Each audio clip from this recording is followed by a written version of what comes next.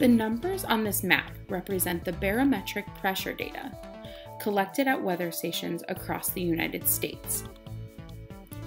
The weather stations report their data to the National Weather Service to create maps just like this. The numbers represent the millibars of atmospheric pressure.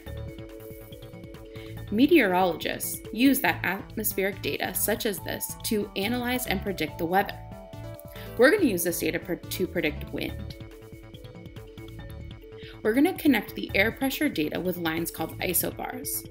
The isobars connect areas of similar pressure to show us areas that have the same pressure.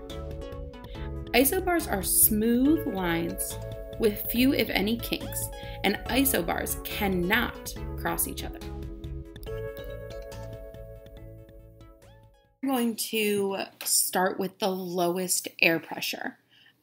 So right now, the first thing that we need to do is look for the stations that have the lowest air pressure. And that is right here, 1004. So what we're going to do is we're going to draw a line to connect all of the 1004 stations. So I want to make sure that I don't pick up my pencil, I keep it one line, and I connect them all. Remember, isobars can't cross, so you want to make sure you're planning it out before you do it. The next thing that we're going to do is we're going to find the highest station. If I look around, the highest number that I see is 1024. So I'm going to look and make sure I see all the 1024s, and then I'm going to connect all the 1024s right here. After that, we connect the highest one. We're going to go to the second highest and connect them. So I see 1020, 1020, 1020. So I want to connect all of those with one isobar line and make sure that I do not cross any other ones all the way around. All right, and so I've connected all of those. Now we're going to connect the next highest. The next highest is a little tricky though, because it's 1016. And somewhere in the east over here, so I see 1016, 1016, but then there's some on the west, 1016 over here. Because we can't cross the isobar lines, this 1020 kind of separates the east and the west half. So what we're going to do is we're going to just draw a line over here connecting this 1016 with each other. And then on the other side, connect this 1016. Make sure we're not crossing any other numbers with the east side. Then from there, we'll go to 1012.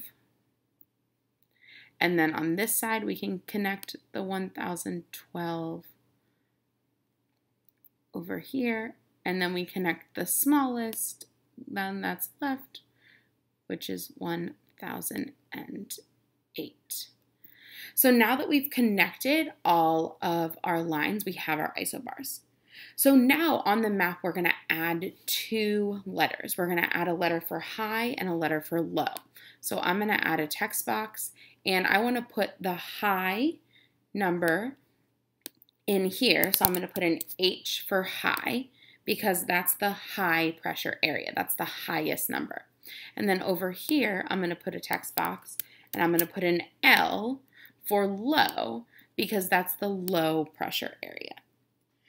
The numbers on the isobars moving away from an H actually get smaller. So 1024, smaller, 1020, 1016, 1012.